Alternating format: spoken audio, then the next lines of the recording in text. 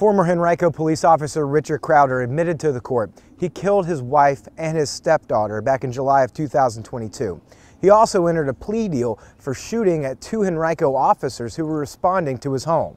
In court Wednesday, prosecutors ran down the moments that led up to the 8-hour standoff with SWAT team at Crowder's Eastern Henrico home.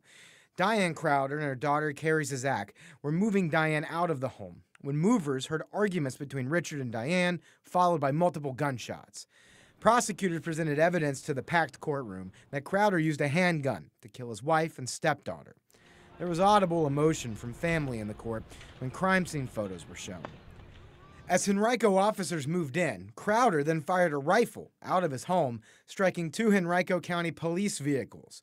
In body camera footage shown in court, one of the officers who was shot at said, quote, "Come on, Crowder, you don't want to do this." The judge saying there is, quote, "overwhelming evidence to find Crowder guilty." His guilty plea includes first-degree murder charges for killing Diane and Carrie and 2 counts of attempted murder of law enforcement. We don't yet know the exact terms of that plea deal, but we do know from court today that prosecutors can ask for no more than 70 years in prison. Crowder is in his 60s. He'll be sentenced later this year in May. In Henrico, Jake Burns, CBS 6.